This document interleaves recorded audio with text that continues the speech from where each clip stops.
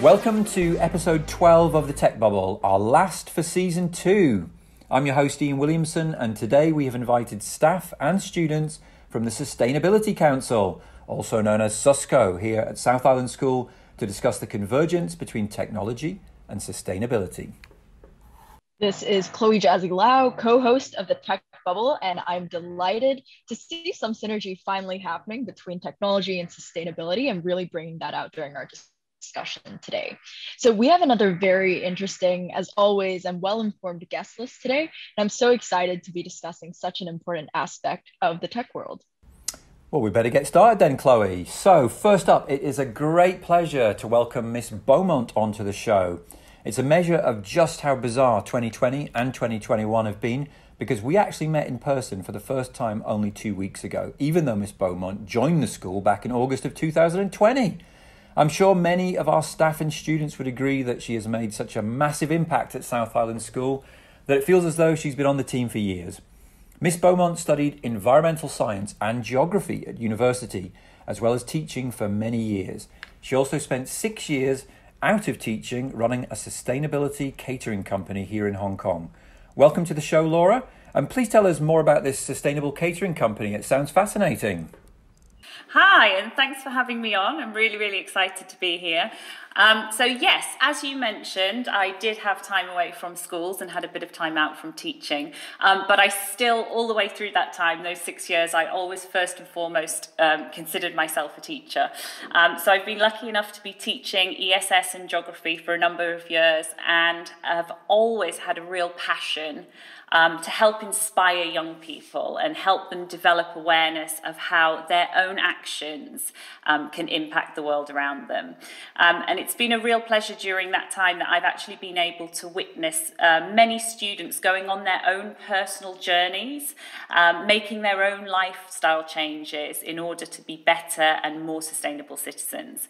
And I think that's something that I hope we're always doing, that we're continuing to do that as we go through life. I know certainly my own journey and just my own actions and how I live my own life at home has changed over that time, from being very strict in my recycling to starting to compost to looking at the food I eat, and it's lovely to see that in the students that I'm teaching too. But as you said, I did have that time out of teaching where I ran an events and a catering company, and it was actually during that time that I feel that I had my own personal ideas kind of change.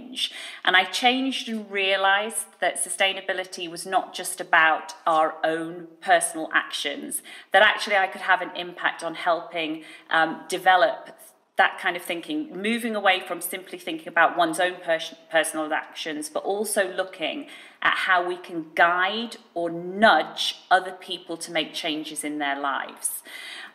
So for example, in the business, this was kind of quite easy to do at first. There were some real kind of quick fixes or some low-hanging fruit that we could make changes quite easily.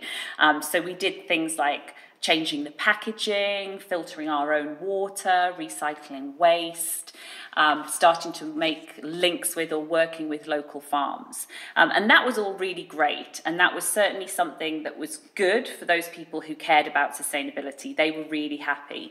But it really sort of made me realise that it was also having an impact on those people who didn't actually care, or maybe sort of care about it and aware about it, but haven't made any personal actions or personal changes.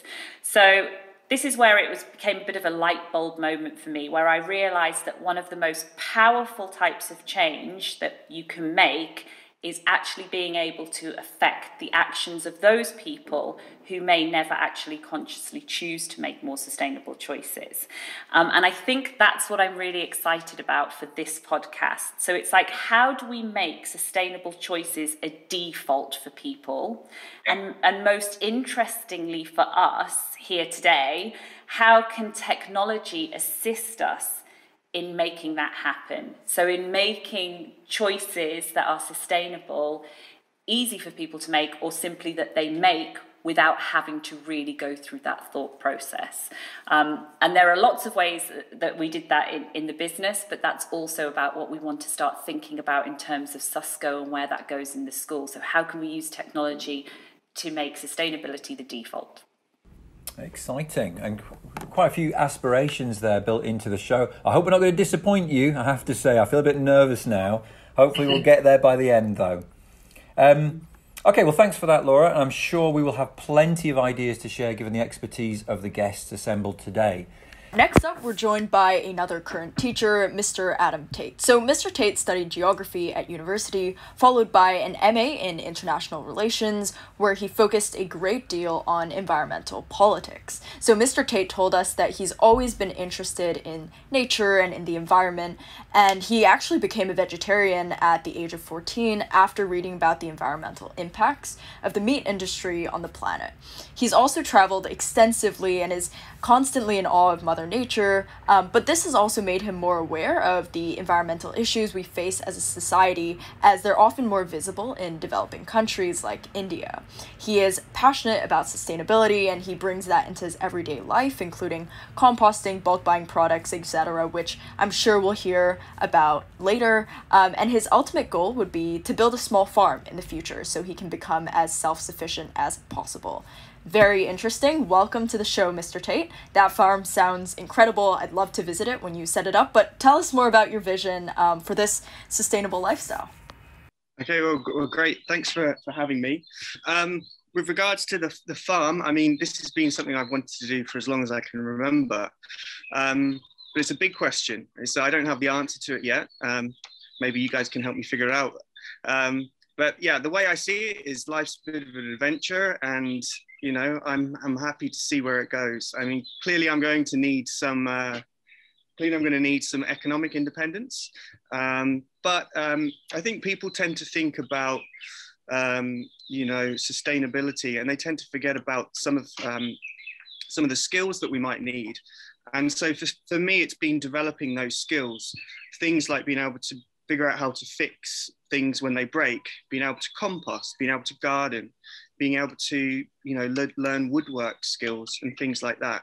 So I'm quite limited with how much I'm able to develop living in Hong Kong, but there are definitely ways about it. It's like with everything, so long as we're able to be flexible, resilient, I think independent, then, you know, there's pretty much the sky is the limit.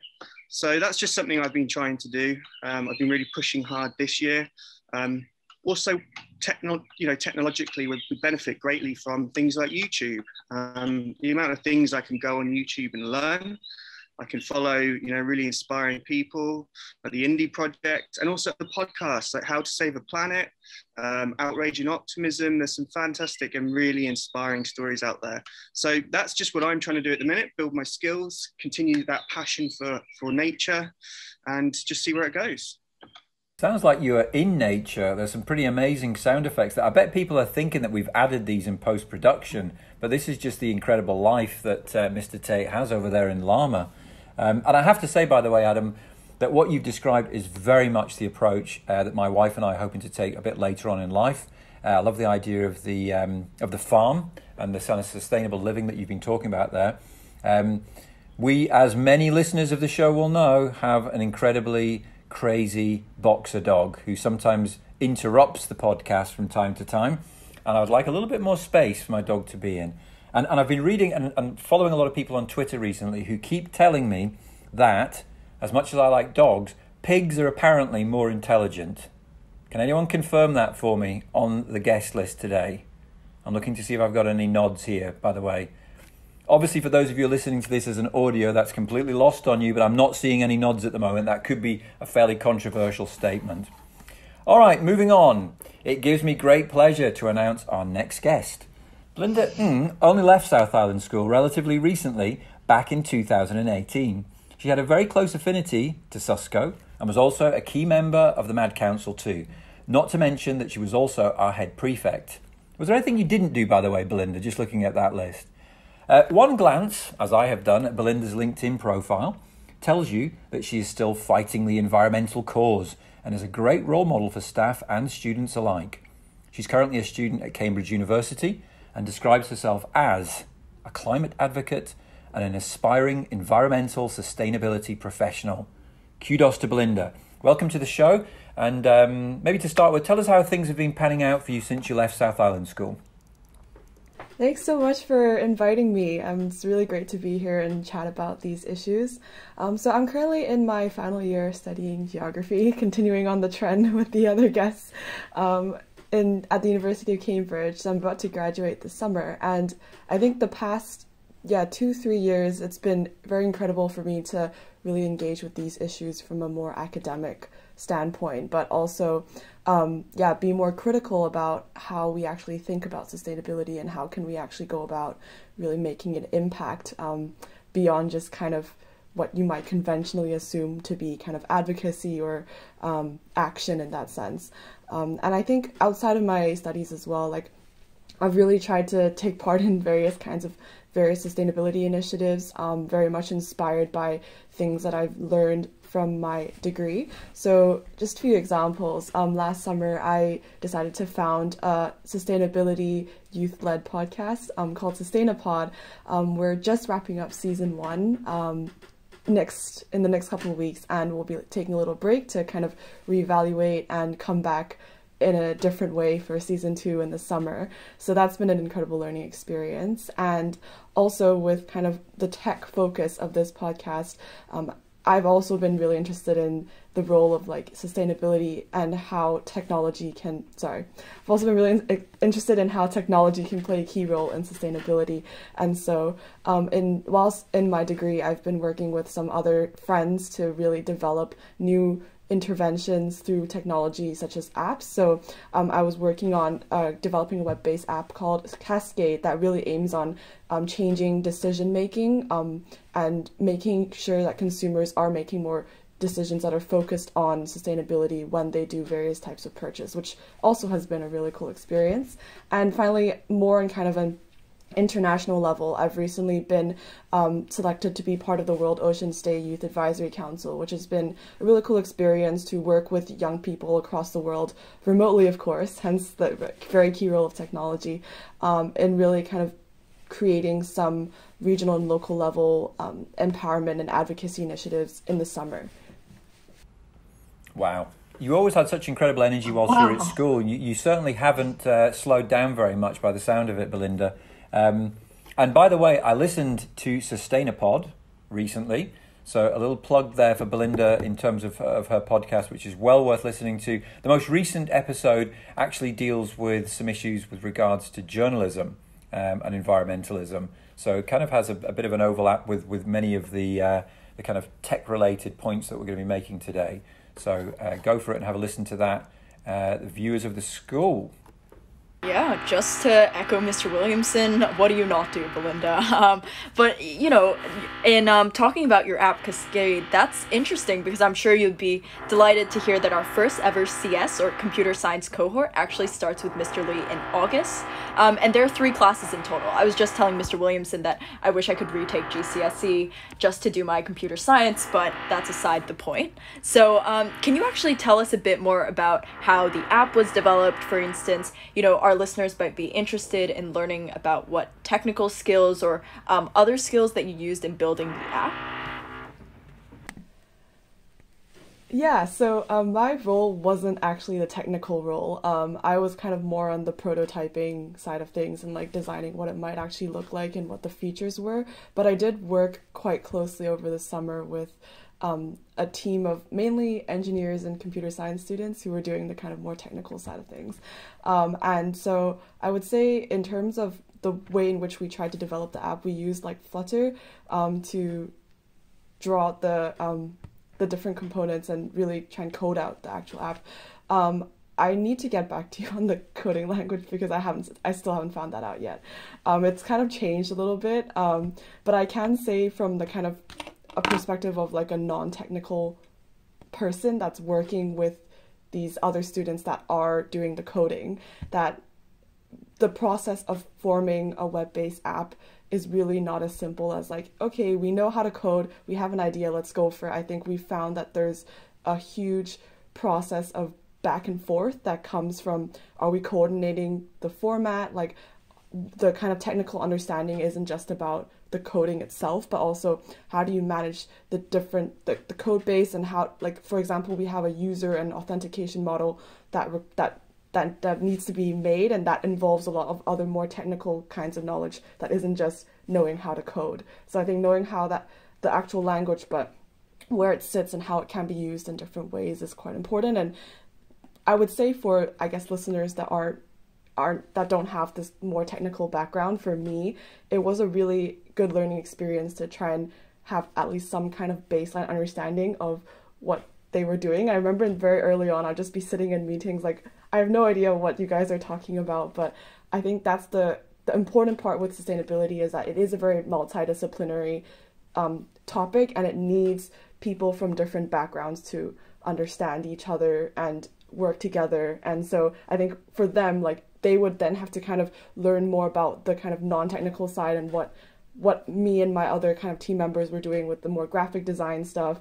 And so it's you need to really be embracing of all these different subjects and different expertise and see how that works together in a bigger team, which I think was a really good learning point for myself personally. Amazing. Yeah, we talked a lot about interdisciplinary exploration at South Island School, but also specifically at the DLC. So I love how you're harnessing the strengths of different disciplines to really bring this, common goal of sustainability into light. So our penultimate guest is no stranger to South Island School, having been involved in several Making Links events. Listeners, you might remember her, as well as leading whole school assemblies as a representative of Plastic-Free Seas. Tracey returned to Australia at the end of 2017, but now still works completely remotely, of course, due to COVID travel bans, as we're all working now, for Plastic-Free Seas. And Tracey is currently undertaking a PhD at the University of Queensland, impressive, researching the biodegradability of biodegradable plastic in a marine environment. So Tracey, I seem to recall that you've been to South Island on several occasions. So how have you been so far, and what are some of your favorite work that you've actually done at South Island School? Firstly, thank you so much for having me on the show. It's really exciting to be involved. I'm great. Happy to be in Australia at the moment. But as with most people, I really miss being on the beaches of Hong Kong. I miss travelling back there, interacting directly with people, with students in schools, and in the community as well. So hopefully one day, in not too distant future, I'll be back in Hong Kong again.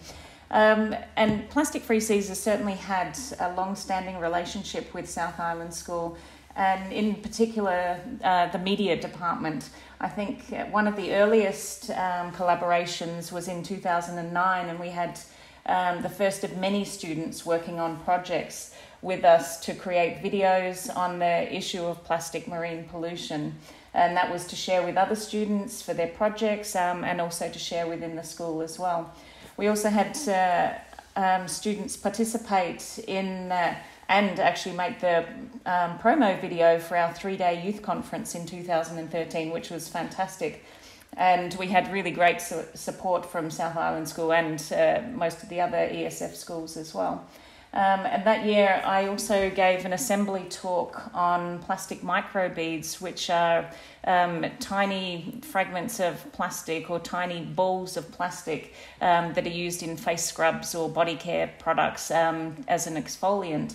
And globally there was a push to have these types of plastic removed from these products because it's basically pollution by design. So these plastics just flow through the drains and straight out to the sea. So they don't need to be in these products. So we spearheaded the Hong Kong campaign against plastic microbeads, and I gave a talk as part of the Making a Difference program to the students, and they took action through letter writing. And eventually we did have some success with the microbead campaign. Thankfully, the Hong Kong government did put it on the agenda, and now there's a voluntary ban that's been introduced.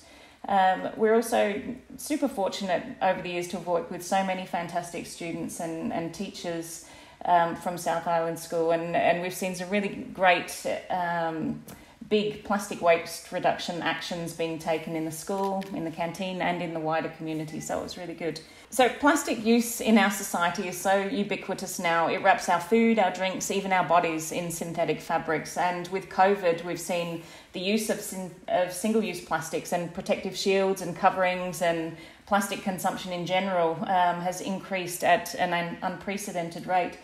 Governments and companies are always on the lookout for new ways to deal with this waste, and technological solutions are increasingly being sought for end-of-life management, but also collection of waste.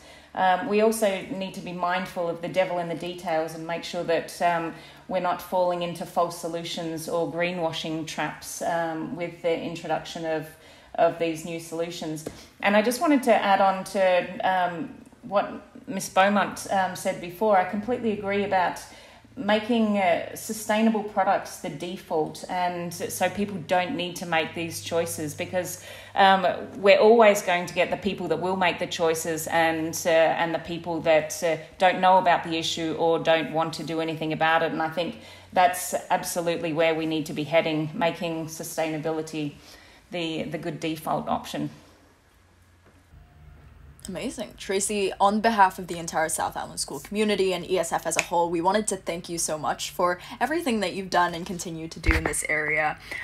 So even though you're back in Australia now, I'm sure our school community will continue to benefit your work either directly or indirectly, given our close ties with Plastic Free Seas. So thank you again.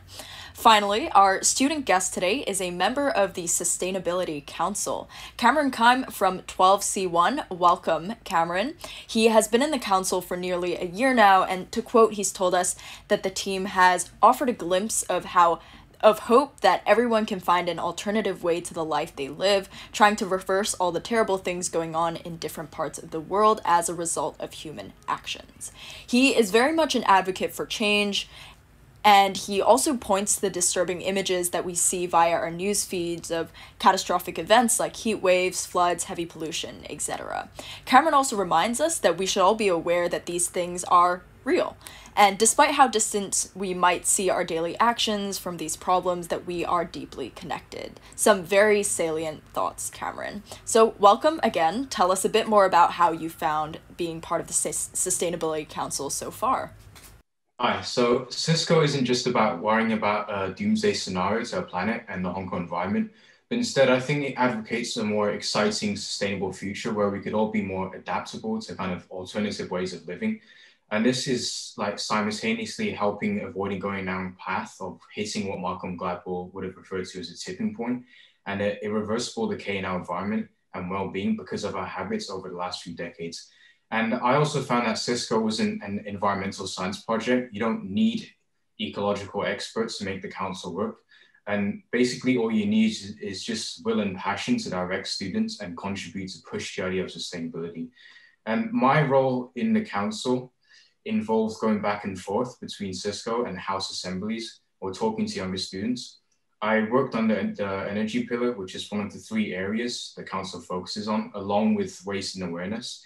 And the energy pillar looks at ways of reducing the energy we consume in the schools, such as classroom lights and air conditioning, but also finding alternative energy sources, such as solar panels. And I also used a poster on energy saving more recently, working under the energy pillar of our plan. And we're also interested in a sustainability podcast, hence why we're on the show with Chloe. So hoping to pick up a few tips and more importantly, how we could relate sustainable ideas to technological use. Wait a minute here, listeners, wait a minute. Our place as the face of the school podcast. Hang on a minute, not even just the school podcast. Don't forget we had Belinda Ng on the show, so we're talking ESF level here. And by the way, everyone, episode 8, in which Belinda Ng appeared, is available on Anchor, Spotify, and many other podcast platforms, just as a little reminder. So we're under threat here, Chloe. We're going to have to pull our socks up, okay? What do you think, Chloe? We are under threat indeed, but nice plug, Mr. Williamson. Okay, so moving on from that bombshell, as regular listeners of the show will know, we like to conduct some surveys in advance of podcast episodes. So this time we thought it would be interesting to survey the school, inquiring as to which is our favoured search engine. So more specifically, having set DuckDuckGo as my own search engine recently for my iMac, which is what I'm using at the moment, and Ecosia for my laptop. I'm very interested to see how far Google's market domination stretches in school. So what have you got for us, Chloe? And by the way, what do you use?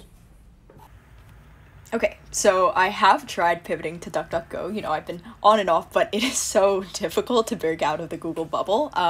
And, you know, unfortunately, our student body looks like they're in agreement. So just to, you know, read off some statistics from our survey, Google is in the lead for student usage at South Island School with a whopping 94.2%, while DuckDuckGo has an 8.6% usage and Ecosia has a 5.2%, etc. So Mr. Williamson, I know there were a few comments that we asked students to put in as to why they've chosen these specific browsers, so let's hear it. Well, I think most of the comments that I'm reading as I just flick through tend to be about the convenience of using Google, Chloe, which is as you'd expect.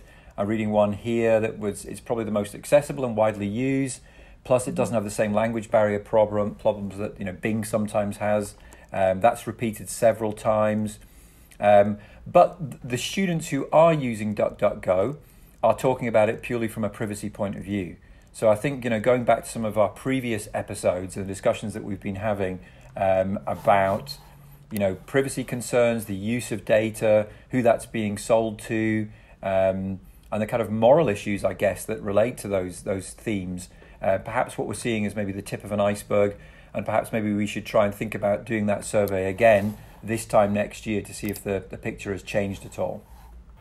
Also, listeners, you might be interested in knowing that Mr. Williamson actually paid for SurveyMonkey just for us to step out of that Google Drive bubble, because there are some privacy issues with surveillance capitalism. We've been reading this great book, but we have been switching up our platforms. So there is, we're kind of on the brink of a paradigm shift towards more privacy-friendly platforms. And so a lot of this just goes back to the awareness, which is what we try to do with this podcast. So back to you, Mr. Williamson. Mr. Williamson would add to that was a complete mistake that he had to pay for SurveyMonkey. He was hoping when he suggested it that it was free, and has realised now why Google is free, by the way. But anyway, it worked very well, and it's actually got some amazing results and data analysis tools. So I'm going to be using it in the future, at least for a while, as part of a pilot. I will report back on how I find it. Coming back to you, Adam, seeing as we're speaking about search engines, can you perhaps, from your perspective, can you outline why Ecosia, or indeed any other search engine that you might want to mention, why they're more sustainable or ethical for our students to use? The comments that I just presented there, many students would perhaps suggest, why would I need to stop using Google? Should they even stop using Google? I think is a wider question. What do you think? Good question. Or two good questions. So dealing with the first one, so sort of why might we want to switch to something like Ecosia? I've been experimenting around with this for a little while now, just trying to see what other alternatives are to Google, because sometimes I feel a bit sort of trapped by Google. If we're thinking, though, about sort of some of the more ethical search engines, there are alternatives. But the reason I wanted to talk about Ecosia is that it focuses definitely much more on the environmental aspects. So why would you want to switch to them? Well, there are several reasons, really. The first one for me would be that they run on 100% renewable energy. In fact, they're running at about 200%, which means that they're actually producing more energy than they need, which is great. That's obviously a really sustainable business model.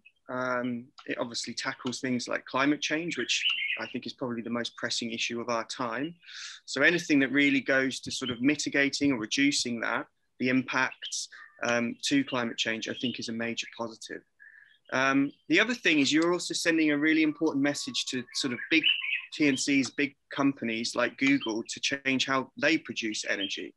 And I think people forget that as consumers, when we switch to other companies with alternative business models, and if enough people do that, that does send a message.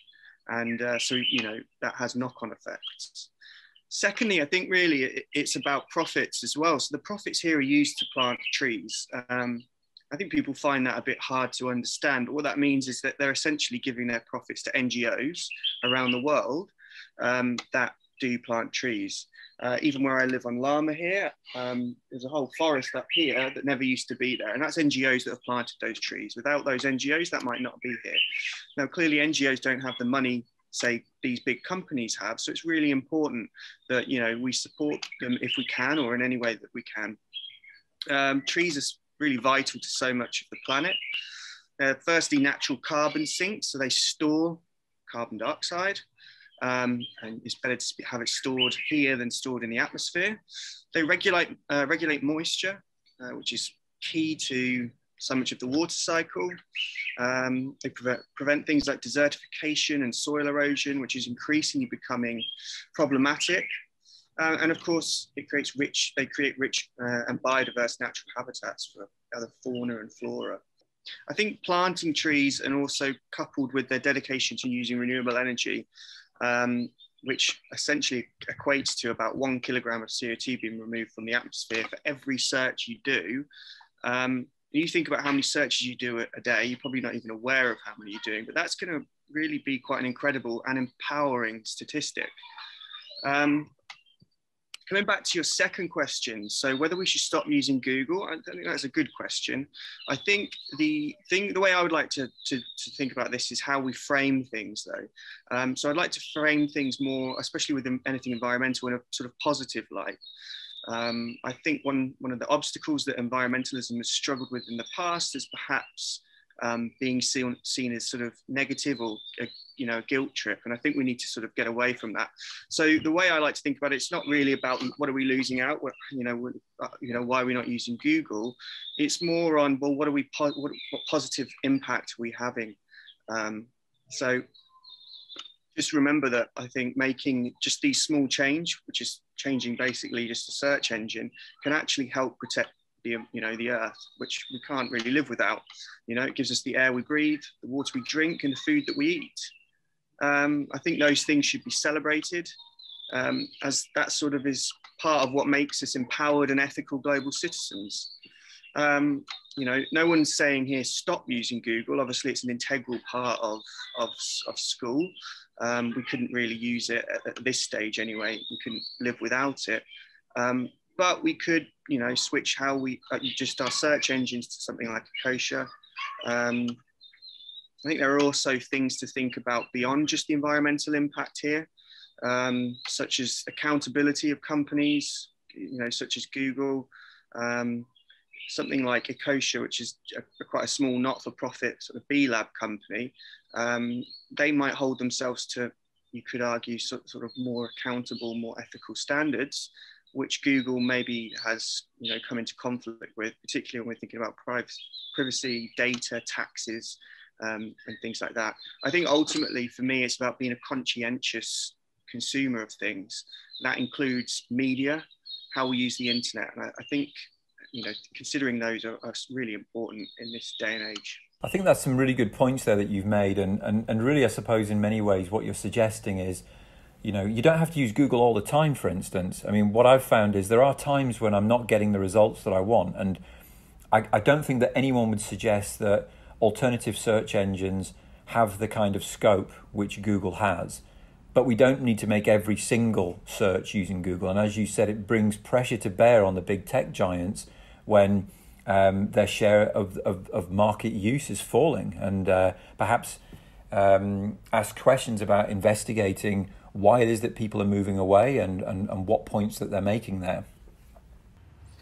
Yeah, that's interesting, actually. On the note of big tech, I was doing a bit of digging on Ecosia, and I found that it actually relies on Microsoft Bing. So Ecosia doesn't actually generate their own web results. They have a partnership with Bing.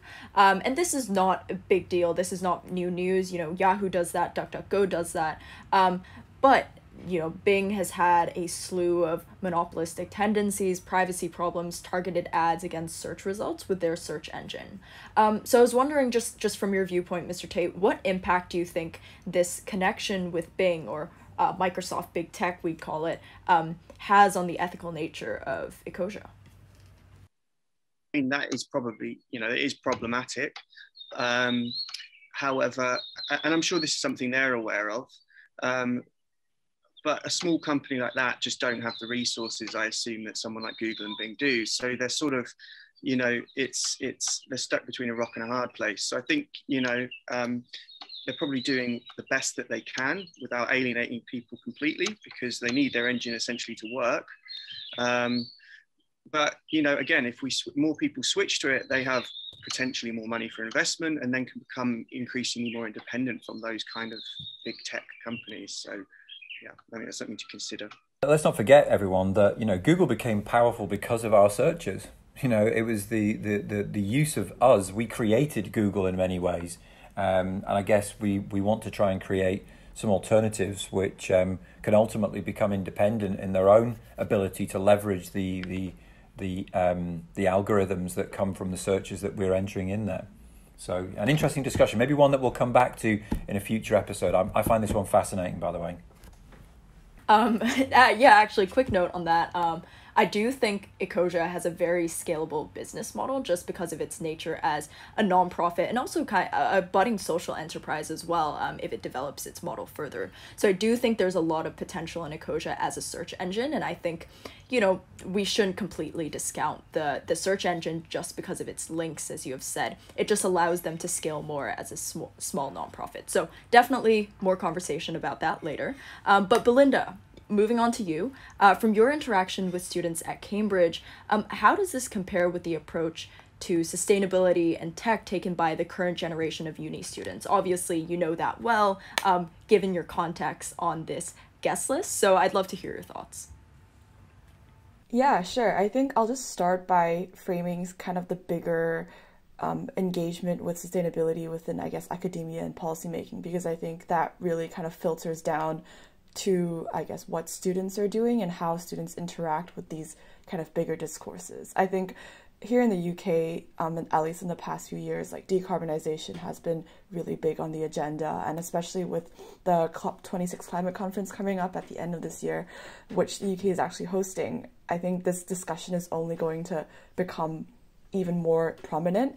And oftentimes I think there has been this huge framing of kind of technology as being a key silver bullet in a way, like, you know, if we just adopt these technologies, the climate issue is going to be almost like resolved. We can kind of continue to perpetuate individual kind of consumption behaviors the way that it always was before, but just in a more sustainable way. And I think even within academia, there's been kind of the encouragement for a more critical view on this. So who, for example, is in charge of making these decisions, and how does it have very unequal impacts across the world and for many different communities. And I think with this kind of powerful discourse of almost like very like a modernist kind of intervention with technology, from a kind of student level, there has been this decarbonization discourse is definitely filtered down in the work that students are doing. So I think in that sense, students have been really key drivers for using technology for kind of making intervention in individual actions, more or less, but more along the lines of decarbonization as well. So, for example, students have used the idea of apps to make that first step in altering behavior change. The principle behind Cascade, which I mentioned earlier, and a web-based app that I've been working on with some other students at university, is that it is drawing on the idea of providing information in very digestible and easy to understand ways, which often gets lost in the kind of, if you're trying to understand like what policymakers are doing, but also what academics are doing, but also creating new forms of more innovative ways to engage with the material digitally. I think these are two very key things that make apps quite distinct in how they can create certain interventions for individuals to make them better understand themselves as part of bigger networks and communities that are trying to do things. And so there's a kind of key scalar component to that as well that students are really trying to leverage on virtually through developing an app. And I think here the technology has a key role in making sustainability something fun that people want to do and really making it a communal thing, but also bringing in the strong educational component of it as well. With all of this being said, I think working on the app has also taught me that behind all the technology is a very human-centric approach. I think when we were making the app, we also had to think about, why would people want to use this and how do people actually interact with these different components that we're trying to bring out. It's not just about making technology the kind of blanket solution and like imposing it on everyone to use and hoping that that's going to change their behavior. There's a lot of personal human-based factors that we also have to consider. And I think, so it really can help convert mindsets and realize our small actions can make a difference, but the choice to use these and how is ultimately, as I mentioned, like quite a human approach.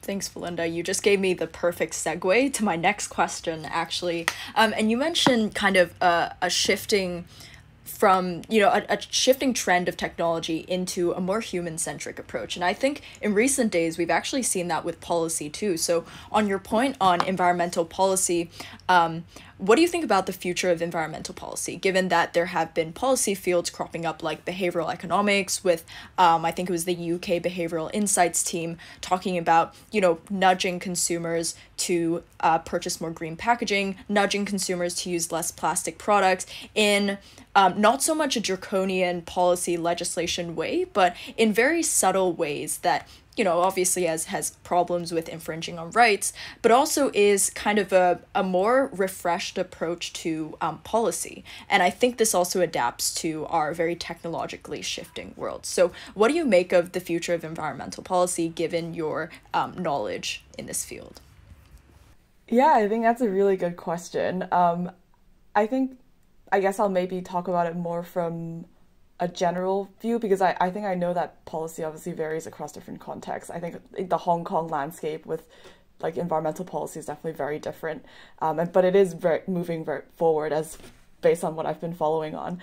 I think more generally, the idea, as you mentioned, like policy not being just about like legislation and like draconian like regulation is going to become increasingly important, because I think, at least from what I can see, the policy circle is understanding that it's not just about like top down, at least here in the UK, I think it's not a top down kind of model of imposing like knowledge on people. I think they've been increasingly trying to understand that, citizens need to understand this in a way that is framed for them. And there's a need to kind of incorporate more of the science in a way that isn't just blanketly, as I mentioned, like just disseminated out, but see it as a more of an interactive network of different stakeholders and trying to make sure that other stakeholders understand your unique kind of contribution. So I think firstly with, regulations and all that, that's definitely very much needed. In fact, I think to bring in another topic, maybe more from like what businesses are doing, for example, with ESG, the role of the policy circle has been very key for that in the UK.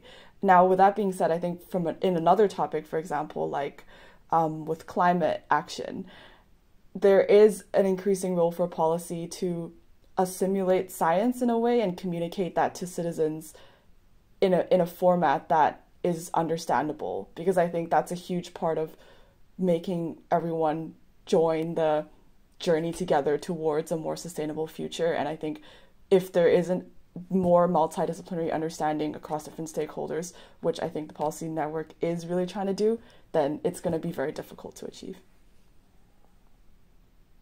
So I brought in like a lot of things there.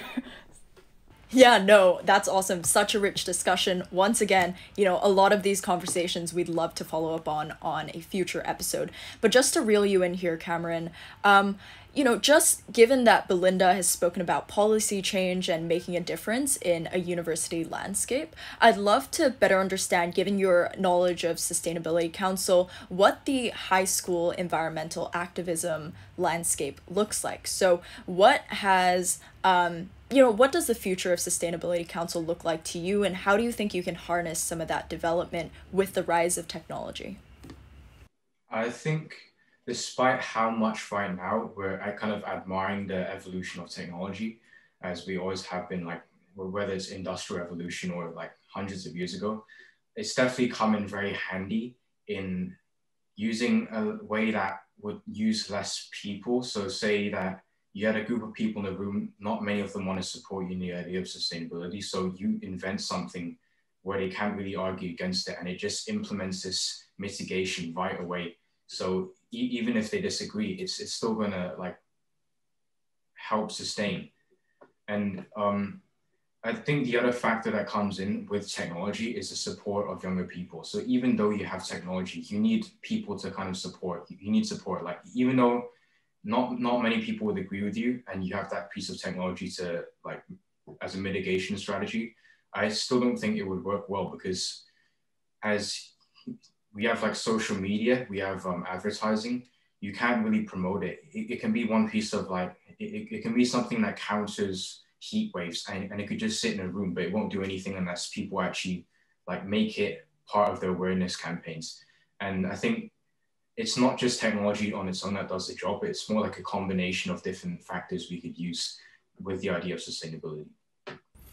Well, we're going to be coming back to that, Cameron, later on. I'm going to try and find out from all of you what your take is really on social media use as well, and whether you feel it's actually genuinely having an impact out there. We'll come back to that one later on, though. I'm just going to change the focus for a second. Tracey, I just noticed actually that your colleague Dana Winograd, who has also been in South Island School many times, doing plastic-free seas stuff as well, a fellow citizen out there in Discovery Bay with me, and she was on Belinda's podcast on episode 1. In fact, I think it was your first guest, Belinda. Was that right? Yeah, that's true. Actually, we're at the team, like Sustainapod, we're super grateful for Dana's support, because at that point it was still a very experimental idea, and she was just so on board whilst we were trying to figure out the whole like process of being hosts and organizing that. So she was very patient with us, and we're really grateful for that support that really helped to launch the whole thing. Yeah. I think she was basically telling me in an email the other day, in the nicest possible way, she was telling me off for not having come down to Hemingway's enough on a Sunday morning. There's a new initiative in plastic-free seas that's going on at the moment. So if Dana's listening to this, I'm going to come down one Sunday soon, okay? Honestly. So speaking of plastic-free seas, our researchers here at the Digital Leadership Council noticed from scanning through the Plastic-Free Seas website, which is looking very cool, by the way, Tracey, that you currently have an intriguing initiative entitled, and obviously as digital people we picked up on this, the Artificial Intelligence Project in partnership with ClearBot, which sounded quite interesting too. Can you tell us a little bit more about that one? So this is one of our, current partnerships, but we're really excited about this. We think it's got great potential. And it is a new Hong Kong startup called ClearBot, a project developed by Hong Kong university students who are building the world's first fully open source artificial intelligence, or AI, model and data set for trash detection and collection, which is actually a bit of a mouthful sounding. But basically their end goal is to have solar-powered automated robot boats moving through waterways like a small swarm of trash collecting vessels, and they'll be able to distinguish floating rubbish from marine life, from natural debris as well. So making cleanups a lot more efficient, cost-effective, and just be able to happen 24/7. And so they're still in the first phase, which is what Plastic Free Seas is fully supporting and helping to drive through schools as CAS projects or something similar. Basically, we need a lot of photographs. So each item, each plastic item, like a bottle cap or a fork, needs to have between 2,000 and 3,000 photographs, so that they can develop the AI data set. And obviously this is going to take a lot of input from people, from volunteers, to build this initial database. But one of the great things, and it just made me think when Belinda was speaking about the human-centric element as well, to develop this app, obviously it takes a lot of human input as well.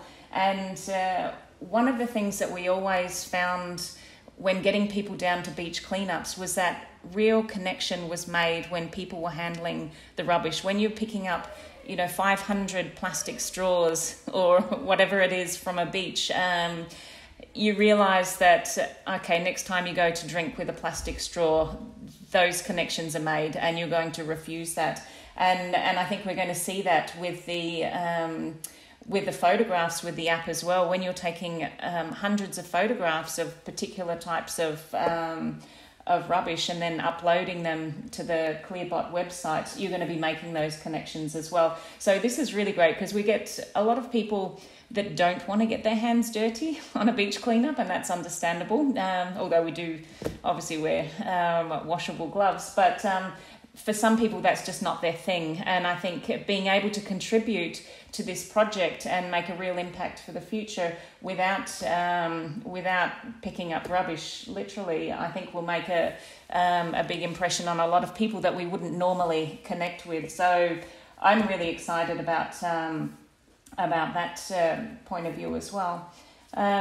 So although we've had plastic marine pollution as a global issue now for at least 30 years, there's still a lot we don't know about how plastic interacts with the environment, what happens when it degrades, how long will it be around for in different environments, in the sea, in the sand, in the vegetation, everywhere. So, and also the toxicity of plastic and how much is actually out there. So there's still a lot of focus and a lot of effort needs to be on cleanup now. And certainly with technological solutions we need for this, but we also need to make obviously waste reduction a priority, and especially the avoidable and unnecessary single-use plastics that we use for food and beverage packaging. And actually, surprisingly, more than a third of plastic made each year is actually used just for food and beverage and packaging, and for the packaging of all the products that we buy as well. So making switches in reduction of waste in this area and reducing our packaging really does make a big difference in the amount of waste that we can reduce just with our personal actions.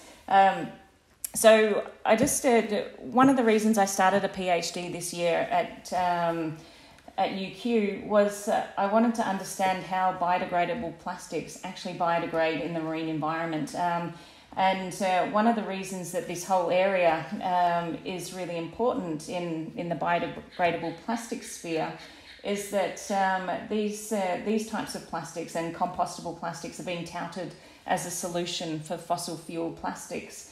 And we really don't know a lot about them still. So making sure that we understand how they act is a great way to reducing greenwash and the myths and the misconceptions associated with these products.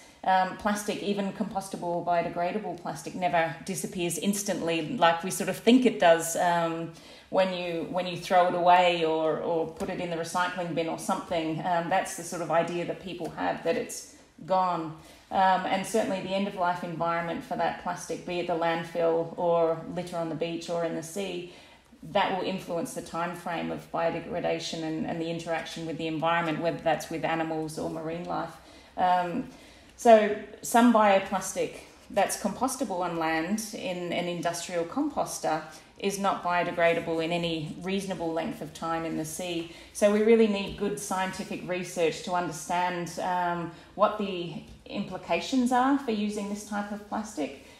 We need to be able to implement real and practical solutions for most of the or for the most effective and appropriate plastic products that we're going to use, and make sure that we develop good policy and legislation for managing this waste. Otherwise, we're just swapping one problem for another. It doesn't really help in the long run. Great insights. Thank you so much, Tracey. This sounds like a very exciting project, and I'm sure we'll hear so much more about it in the future years to come. So, Ms. Beaumont, just to reel you in here as well, just listening to Tracey discuss the way in which tech is being leveraged by plastic-free seas, obviously very exciting times. Can you tell us a little bit about the way we, as a school in South Island's context, are using tech within a sustainability context? And furthermore, where would you like to see this partnership mature and grow in the coming years? So, for example, I know you have a background in catering, so do you see this as potentially having an impact on our school canteen that is now closed, by the way, but still future developments? Yeah, well, certainly, obviously at present, with those things that are in place and restrictions that are in place, our things that we have been doing in SusCo have also had a knock-on impact on things that we've been doing in the Sustainability Council. So at the moment, I would say that the use of technology really has been as a platform, and we've kind of had some discussions around that already during this session about how we can use that as a platform to reach people, to highlight and to raise awareness about sustainability in general. So a couple of things that we've got going on in the background is a new Instagram page and also a SusCo website that's being sort of worked on behind the scenes.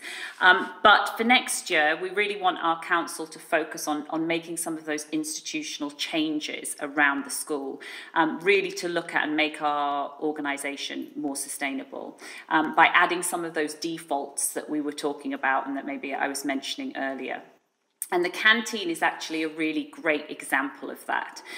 So I know, and now I'm thinking, as I've been listening and this podcast is going on, I'm actually thinking that Tracey probably had a big impact and was involved in this, but I know that we've had a number of sort of awareness drives and actions and campaigns to actually make our canteen more sustainable. So I know we had a focus of an awareness on reducing food waste and also a successful campaign to stop the use of plastic cutlery, which I'm feeling now that Plastic Free Seas might have been involved in, or sounds like it could have been. And that was that idea, wasn't it? That idea of kind of bringing your own cutlery has become that default option, or it appears to be. I've never actually been at the school while the canteen's been open, but that's certainly what I've been led to believe. But we know that food is a huge or a key area for having a major impact on the environment. I think it's really common knowledge now that what we eat, or in terms of how it's farmed, where it comes from, how it's packaged, what we throw away, is a major contributor to greenhouse gas emissions and to that idea of climate change and the problem of climate change. So that awareness has really grown, and social media and apps and technology has helped that idea grow through movements like Green Monday. Ideas such as flexitarianism, those have come from a lot of social media and from different apps and technology, highlighting that as a potential solution, or certainly not a solution, but something that can sort of help mitigate some of those problems. But technology has really pushed those forward. And a lot of companies now have become known for having sustainability focus as their mission. And one of those I became interested in, and Tracey was just talking then about waste and cutting down and reducing waste. Obviously, as working in events and catering, that was the first and most obvious thing I wanted to do. And I did look at that. We looked at changing to compostable. But again, there's huge elements of that. Where does compostable packaging actually go? Can it be composted in Hong Kong, right? Which it wasn't able to for a long time. So these companies now, tech companies, have moved in and helped us move past those initial kind of quick fixes or changes that we can make. One of those I became interested in through catering after we did these quick fixes was the introduction of a company known as, most people probably know now as Impossible Beef. And their mission is to drastically reduce humanity's destructive impact on the global environment by completely replacing the use of animals as food production technology.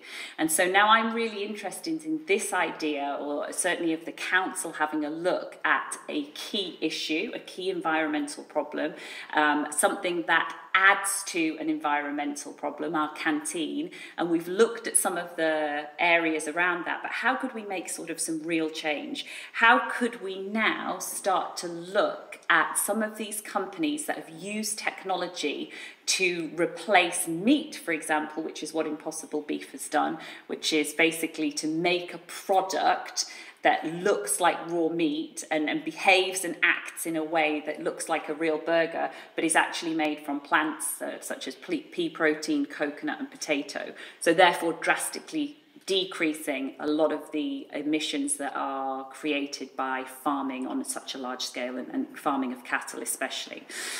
So for me and for the Sustainability Council, that's what we want to move towards. So this idea, so of course we use social media as awareness raising and a drive to make people more aware and people more on board, but then how can we make certain changes? So would it be possible for us to approach is it Chartwells, I think, who provide the catering when the canteen is back open? Would we be able to approach them? Could they start to use some of these products? Because it's now not just Impossible Beef, but we've now got things like plant-based pork, plant-based chicken. Could we not be involved in having a Green Monday? Could we not be offering or nudging people to this point where we're providing that alternative, where that alternative is becoming the default? Some of the things that we've already talked about is this idea. I know Adam mentioned it when we were talking about platforms, like, can we tell people what to do? Can we enforce change? Can we tell people that they have to eat this plant-based meat as an alternative? Well, I don't think so. Personally, at the moment, I don't think we can necessarily do that. But then social media could be a key in getting that message across, and also hopefully getting those stakeholders actually on board. I know that there was an issue that, the council themselves have talked about when we introduced the bring your own cutlery and stop the plastic cutlery, that there was a kickback from students on that, and that it wasn't necessarily something that was easy to drive through. So I think we've got technology which is supporting these changes and allowing us to live in a more sustainable way, and then that social media can help us certainly get that word out and sort of help us to try to educate and sort of convince people. And if we're not convincing people and we're not educating, or people aren't passionate or want to make that change themselves, then how can we simply make it a default for people to choose that as their easy option? I think it's a testament, isn't it, of how much has changed. When I was just listening there to first Tracey talking and then yourself, Laura, just how much things have changed in such a short period of time. I mean, we were just not having these conversations 10 years ago. Sometimes it can be a bit depressing, kind of like you feel as though you're not moving forward with these issues. But it's listening to people like yourselves there that makes me feel actually we've come a very, very long way, that we're even having those kind of conversations. And the fact that those alternatives to meat-based products, somebody who is a vegetarian for many, many years, still a pescatarian now, the choice that's available now for young people who are making that decision, and many of them are.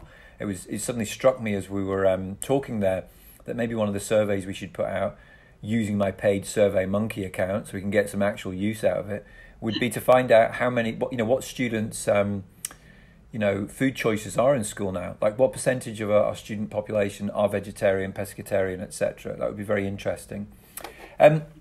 Many of our regular listeners will know that we like to ask the same question to all of our guests at least once during the show. So to finish off today, I wanted to follow up by one of the points which Miss Beaumont made about social media. So how do the rest of you view the impact of environmental causes as part of social media as a whole? So I'm thinking here about the likes of Greta Thunberg and Naomi Klein and other big sort of celebrity names. Are they making a quantifiable difference in your opinion? So I'm going to be strict here with you all. You're going to get 1 minute each before I do the outros today. So Tracey, let's go to you first, and then we'll give everybody their moment in the sun. Yes, social media absolutely is a great tool for our messages of plastic marine pollution and action to get shared, and for people to be inspired as well. It's a great way to reach new parts of the community that we wouldn't normally get, particularly, I guess, also with platforms like TikTok and things like that. I remember a few years back, there was a really incredible effect of just one photograph shared of an ESF student, actually, whilst he was waiting for the ferry home to Discovery Bay. He just started picking up all the plastic cups that had been left behind at the bar by all the adults from the night before. And somebody took a snap and put it on social media and said, what a fantastic student this was. The image went viral and sparked a huge amount of discussion online, mainly about adults littering, but also how fabulous this kid was for taking action. Okay, so the way I look at social media is it's almost like a flare gun where you kind of fire it up and it instantly disperses brief information on any kind of environmental information. And like, social media is like the seeds for any kind of trend. So it could be fashion or video games. And this applies exactly the same to environmental issues. So like about 10 years ago, my mom used to buy kind of groceries just with reused plastic bags, and people used to find that weird. But now it's just like a really common thing that happens. Every time you go to a supermarket, like welcome, they always like make you pay if you ask for a plastic bag. So it's a trend, and social media has helped this with like alternative sustainable innovations, or just anything like Omnipork related to the environment in general. And although I try to spend less time on social media these days, it is still a path that people can use just to gain some basic understanding on the environment. They don't always have to like be 100% trustworthy. They won't turn you into experts just by reading it, but at least you gain like foundation understanding. And so even this podcast, like I think when it gets out to the rest of the students in SIS, and then when they listen to it, it's just like a really fast way of they just get basic knowledge. You don't have to take any lessons, but it's quick, accessible, and enjoyable for them.